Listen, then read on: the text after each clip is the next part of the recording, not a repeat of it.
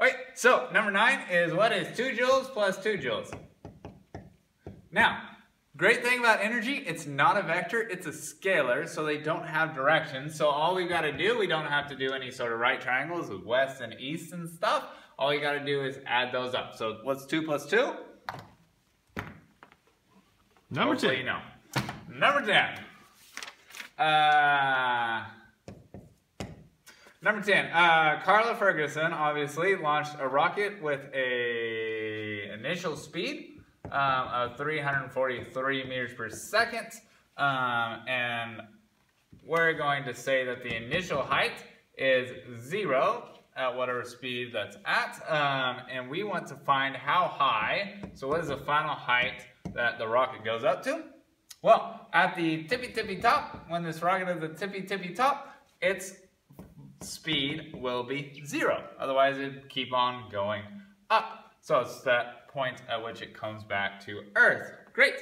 So at this point, we can look at some things. So our initial velocity is something, so we definitely need an initial kinetic energy. Our initial potential energy, well, that's based off of a height of 0, so that initial potential energy is 0. Our final potential energy, we are having some height. We're high above the Earth, so we need to include that. Our final kinetic energy, though, is 0 because our rocket is not moving at the top. Great. As always, our masses cancel here. So we have 1/2 V initial squared equaling G H final.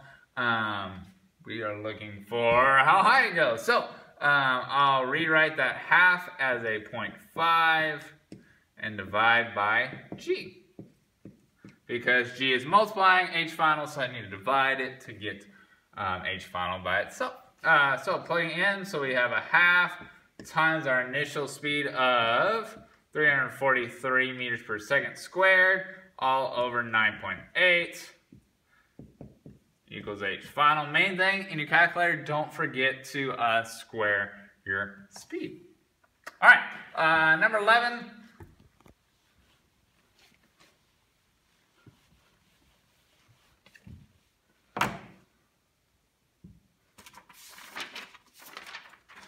We got Winnie the Pooh throws Piglet down from a tree branch, initial height of 11.3 meters. Notice, like, we're just using these over and over and over, so you just have them for every problem.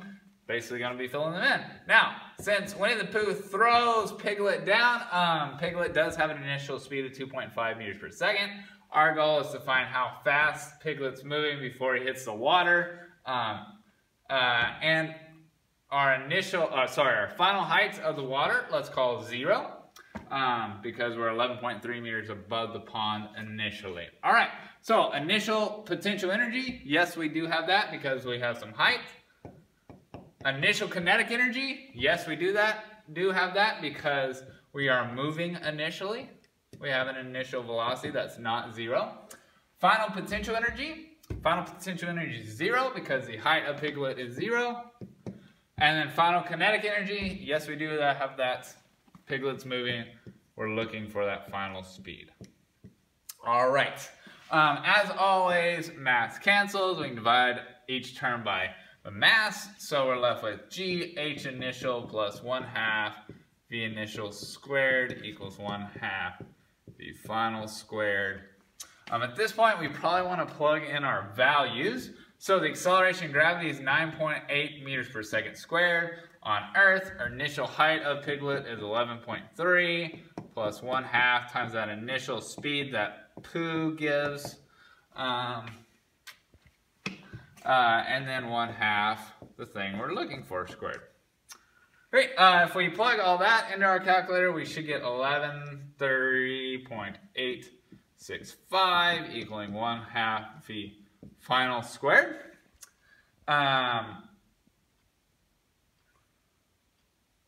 Great. So at this point, we want to multiply both sides by 2 to get rid of this 1/2. So we'd have 2 times 113.865 equaling V final squared. And the last bit, we have V final squared, so we need to take a square root. So we take a square root of both sides. Square root of 2 times 113.865 will be Piglet's final speed.